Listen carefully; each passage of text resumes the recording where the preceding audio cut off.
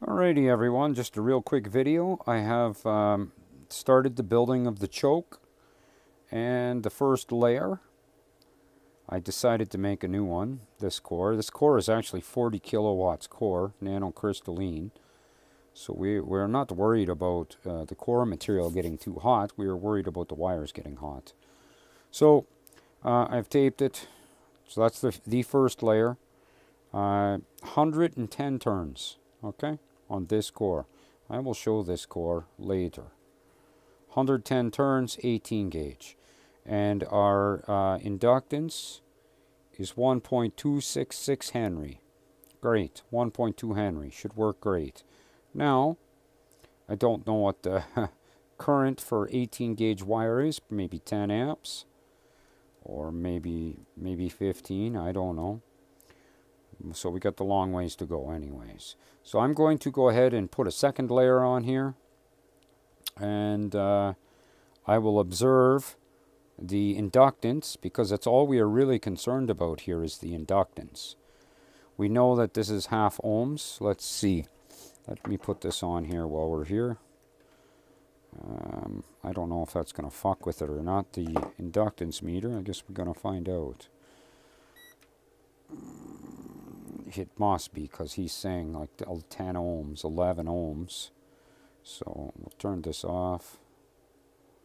Now he's saying 1 ohm. Oh, well, that might not be so bad. Let's take this right off so that it's just the resistance meter on this wire.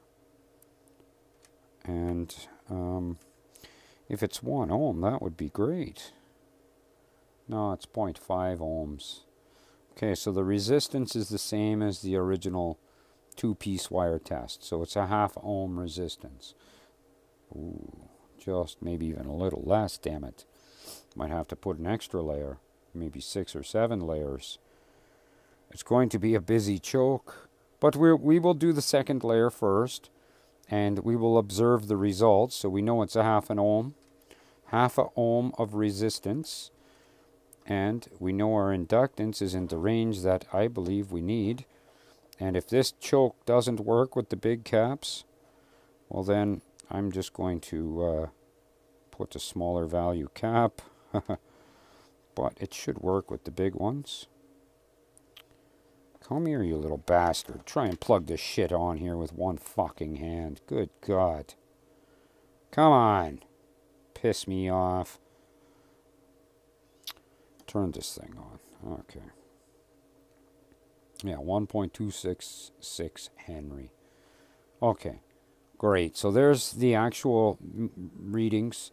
110 turns of 18 gauge. That's what it requires to get that. All right. You use a thicker gauge, well, you're going to have to put more turns, I think. But you won't fit them on here, right? So it will be less inductance. So it's not really working for what we want. Anyways, there you go. Duh. All right. Next layer be coming soon.